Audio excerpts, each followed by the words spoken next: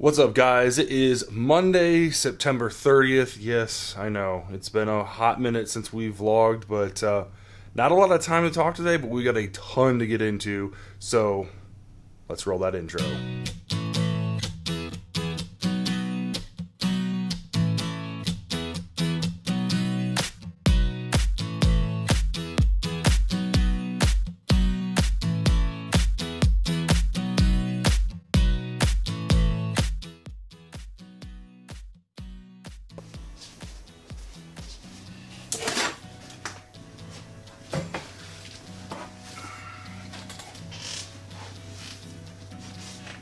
Alright guys, so I know it's been a long time since we've vlogged, so glad to be back. Kind of want to just get you guys caught up on a few things.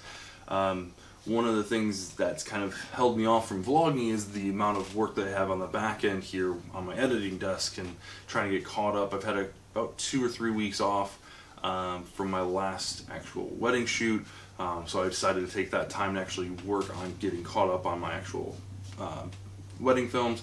And while I haven't got actually caught up, I have been able to release and deliver several weddings at this point in time. So I'm looking forward to continuing on and getting caught up all the way. Looks like I will have all of my work done by the end of November. That includes the weddings that I'm about to shoot coming up in the next couple weeks. So just trying to make do with as much time as I have, while still juggling the 40-hour work week job from the 9 to 5, and then this on top of it. So again, I'm not looking for any pity or anything like that. I'm just trying to make sure I got my priorities in line. And I figured, you know what, it's been a while since we actually talked and vlogged, so I wanted to catch you guys up on just a few things here. So where does that lead us? So today I wanted to talk about something that really came up from when I was editing a couple days ago, and you probably saw a Facebook post, PSA kind of, if you will, about cameras and phones at weddings, specifically at the ceremony.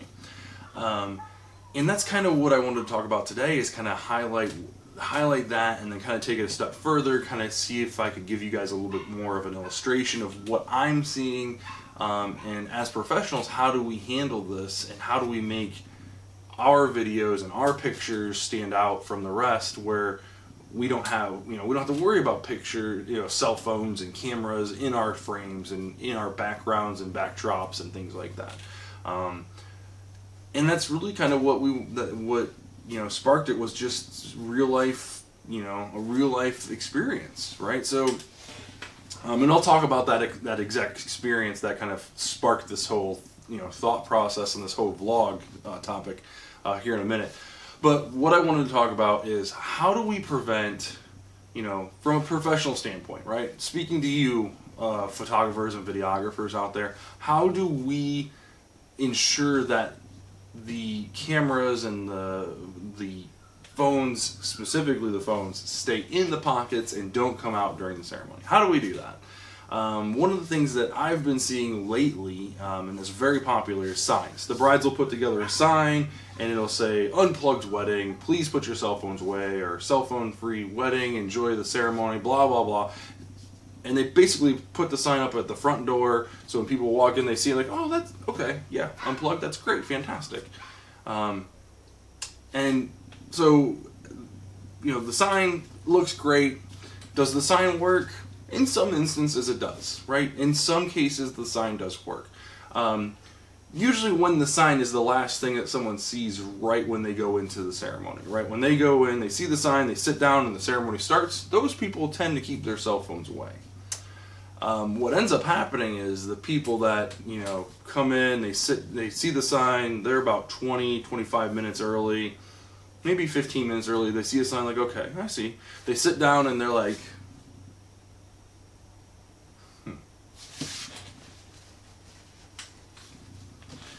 boom, it's in their hand. And they're sitting there, they're texting, or maybe they're, messaging someone that's at the actual ceremony, and that's fine.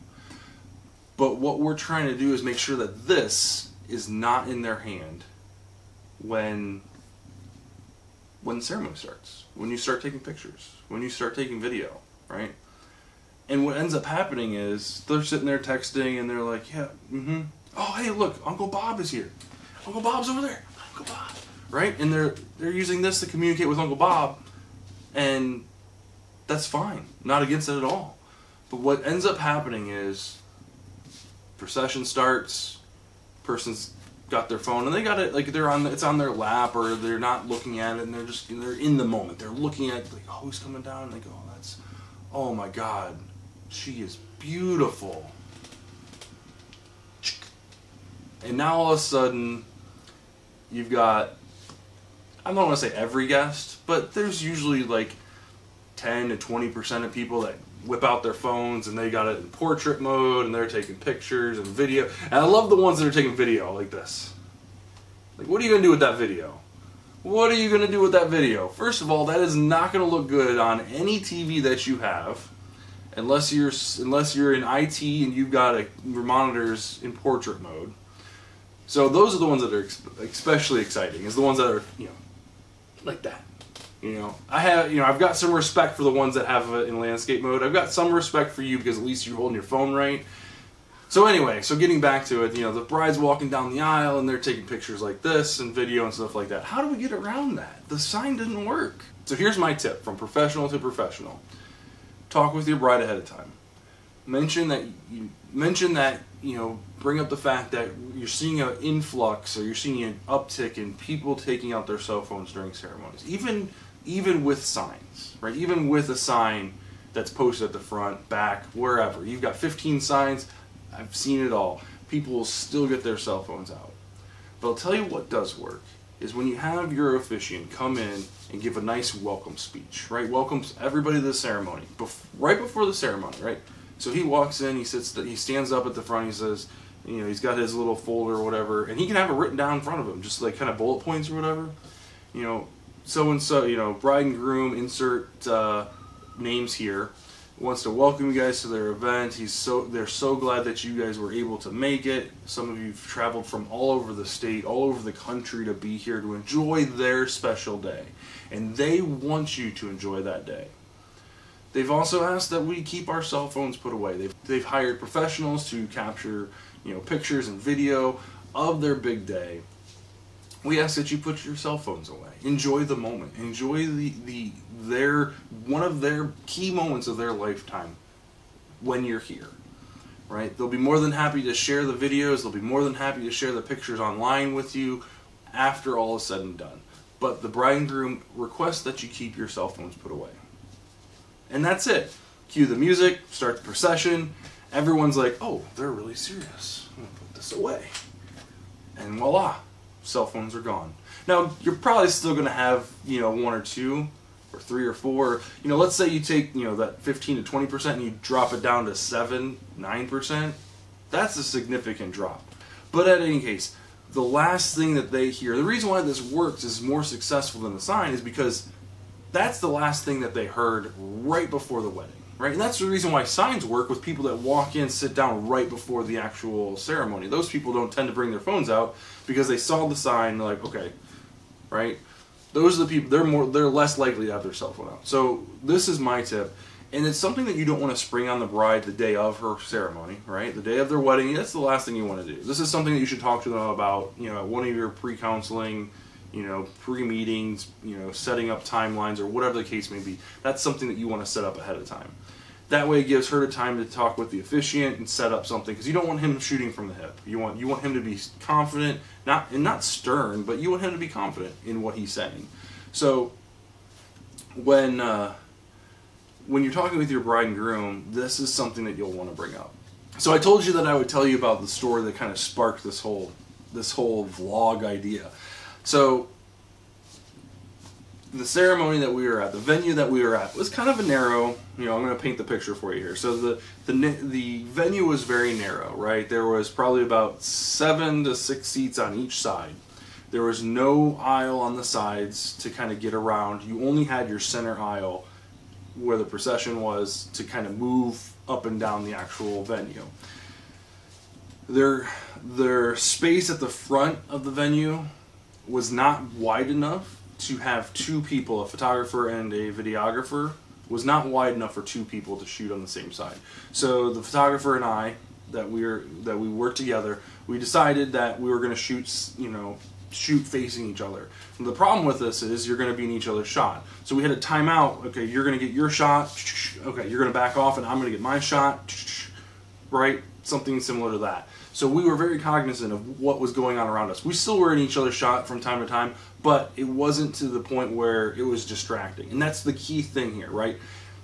Having things happen around your focal point isn't a bad thing.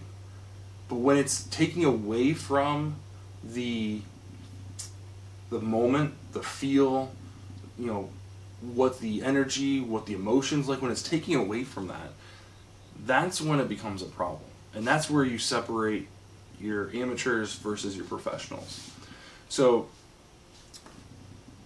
let's unpack what happened. So, you've got center aisle, you've got some people kind of leaning in with their cell phones, which is okay. You can kind of block them out, by cropping them out or whatever and moving in center frame. You obviously want to be very careful because you don't want to be right in the center, because that's where the bride's coming down and the groom's looking down the center. So, you kind of need to lean in and make the best shot you can.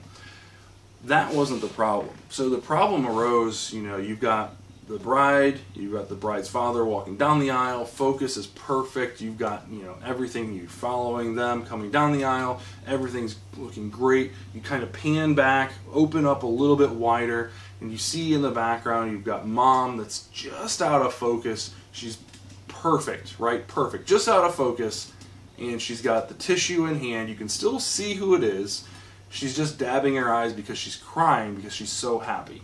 Raw emotion happening right before your eyes, and you have daughter, father walk right into frame. Father lifts the veil over, and you can still see mom is trying to hold back the tears. She has her handkerchief. She's got her tissue clenched in her eye. She's holding back the tears. Dad goes in for a hug. Dad gives daughter a kiss, one last kiss before she goes off to be married. Mom's back there, again, just trying to hold those tear backs. You have so much raw emotion happening right in front of you, right? And what's happening in the background? Right behind the mom, right where the emotion started at this whole little scene, right? Right behind mom. Of course, like I said, mom's just out of focus. You've got a white background that's got a nice contrast of what's happening in the foreground, and you have Uncle Joe, touchdown, videotaping the whole thing just like this, right? Not watching what's going on in front of him, looking up. So you got the up the nose shot, you got the touchdown hands, you got the phone in the air, black phone, white background, just going like this, right? Just following everything. Right behind mom. Mom has a halo of touchdown Uncle Joe holding the phone up right over her head. Now, I'm not going to say it completely destroys the emotional connection that you're making with your audience, but it's not helping, right?